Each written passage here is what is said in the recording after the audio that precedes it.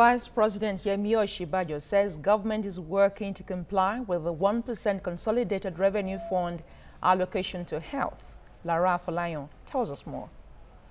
The Patient's Bill of Rights is a collection of patients' rights existing in other instruments, including the Constitution, Consumer Protection Act, and the Child Rights Act, among others.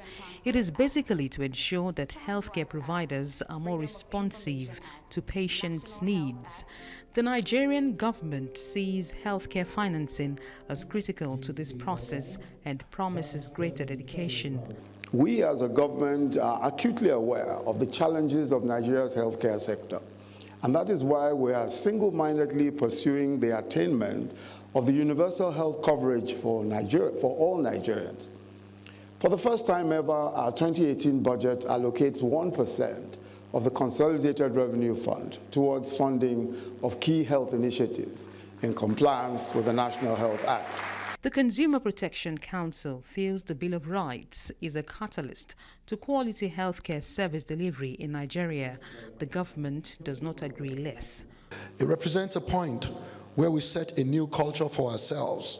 It is now up to us to ensure that that culture survives. We must preach it, we must practice it, we must defend it. It is only then that it will perpetrate and perpetuate. I think it cuts out the noise and distractions and focuses on what is truly most important, putting the people first. It serves as a code of accountability, constantly reminding us of the primary purpose of the healthcare system and the obligations of every player and stakeholder in that system. Our worth will be measured by our commitment to protect these rights.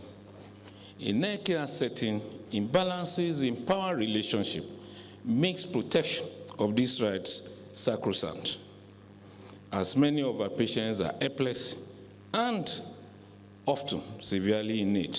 The Patient's Bill of Rights targets the most vulnerable and medically marginalized Nigerian population.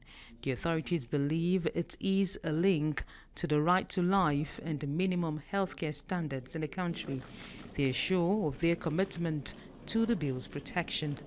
Lara Folayon, TVC News, Abuja.